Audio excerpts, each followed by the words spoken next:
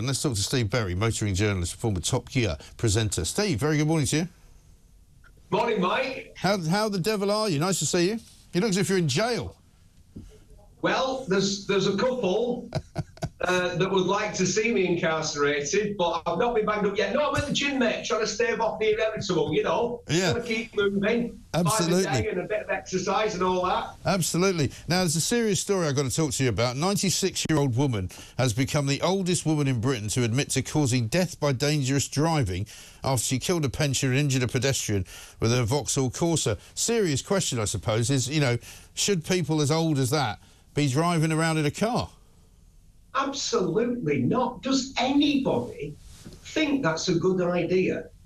If you are a professional driver of any kind in this country, or you move people about on the water, on the roads, or in the skies, there are all sorts of checks and balances to stop people who can't see, can't hear, and don't know what blinking decade it is from operating dangerous vehicles. You're a HGV driver, Mike. At 65, you have to start taking a medical every 3 years. Right. And how does it work at the moment with cars? Is it 75? It doesn't work. What it works on is self-reporting. Right. You know, there's somebody 108 driving around. 108 years old. How is that not a recipe for disaster? I know. There's over 500 centenarians driving in the UK. Right. Over 500. It's complete madness. There are over 250 diseases or afflictions that you're supposed to report to the DVLA if you have to suffer for them.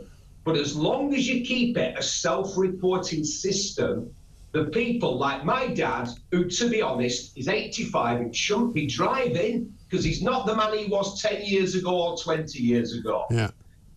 It's but you know what he's not going to do? Dob himself into the DVLA and said, do you know what, I shouldn't really be driving. I'm always bumping my little Nissan and something bad's going to happen. I tell you what, it's my driving licence.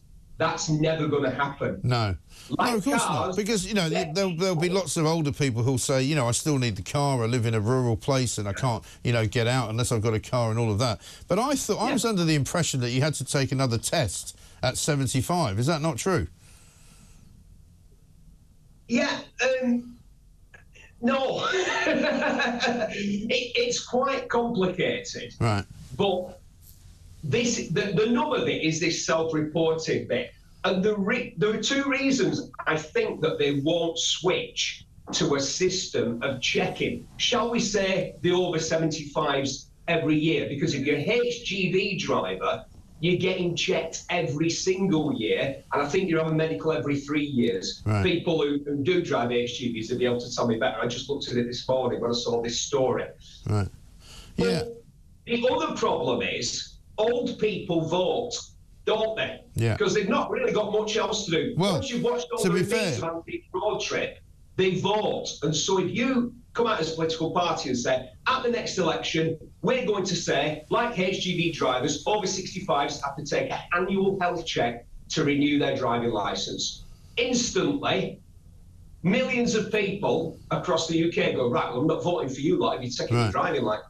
You're taking away my freedom. But look what this woman's done. She's mounted the pavement. She doesn't know what day it is. She's killed somebody, seriously injured somebody else. And here's the thing, Mike. Do you know what's going to happen to her? Nothing. Well, you know what, though? Hang on, Steve. I'm going to put a word in for the pensioners here, though, because there'd be more kids driving cars that kill people than pensioners. I would guarantee you, and there'll be plenty of people causing. Hang on, plenty of people causing accidents who are very much younger than this woman. And the point is that by far and away the biggest group of people who crash their cars are young men, aren't they? Yeah, but so you're not going to take their licences away. Mike, they're the people who make the country work. They're the people who mend the roads, who keep the power on, who keep the water coming through those pipes. What was that 96-year-old woman doing that required her to drive a motorcar?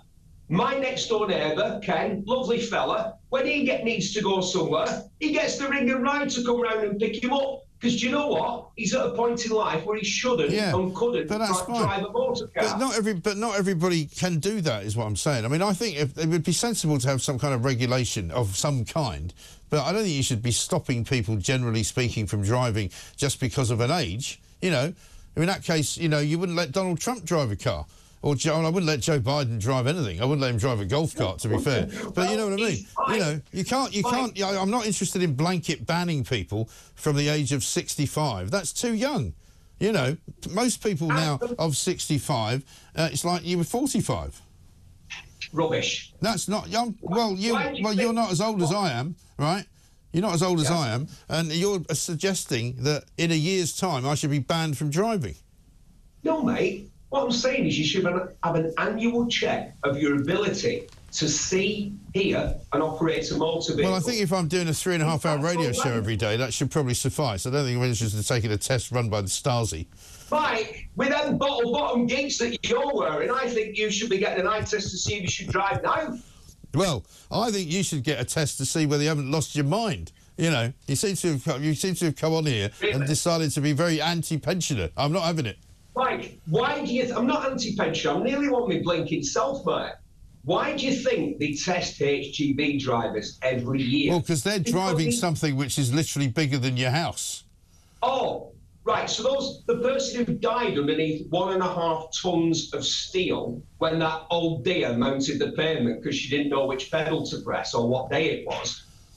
You're saying that a car isn't dangerous? No, I'm not saying that. Cars weigh, Mike.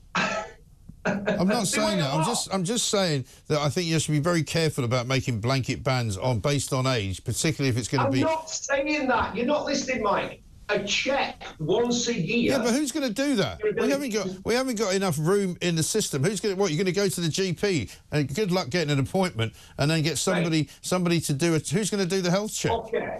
There's not enough room in the system to check people, but there's this thing called the MOT test that a motor vehicle is required to pass every year. So there's enough room in the system to check the vehicles, but you're saying there's not enough room in the system. Well, who's going to do the check? Well, who's going to do the check? You're going to go down to your local garage. MOT test centres. Why don't we have health MOT test centres? You definitely have gone mad. Yeah. You've gone mad, Steve. Let's just let people who can't see, can't hear, don't know what day of the week it is, think it's 1967. No. You've gone mad. You've gone mad. Listen, I'm going to let you go. We're running out of time. You've gone mad. I'm not having it. So you go down the MOT centre, you go in one door to get yourself tested, and you give the car to the guy to put it through the Clean Air Act or whatever the hell it is. I'm not having it. Absolutely mad.